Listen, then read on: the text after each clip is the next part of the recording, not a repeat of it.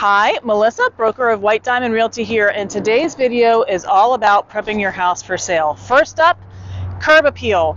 First impressions are always very important, so make sure you're kind of checking around everything, pull out any weeds that you might have. If you need to trim things back, add some pop of color, maybe plant a couple flowers, because the point is to get these folks up the stairs and in your house. So once you are inside, you want to declutter. You want to have maybe a cleaning company come in and do a really good deep clean to make sure we get all that daily living out of the house, because you want to be magazine ready. That's what people are expecting.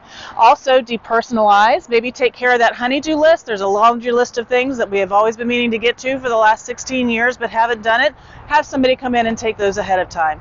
You want to be photo ready. You want to be showing ready, because the first 2 weeks of your house being listed is the most busy, and that's when you want your best foot forward to make sure that your house stands out above the rest and yours is the one that those buyers want to get. So when you're ready, give White Diamond Realty a call. We'll help you through the process and we will elevate your real estate experience.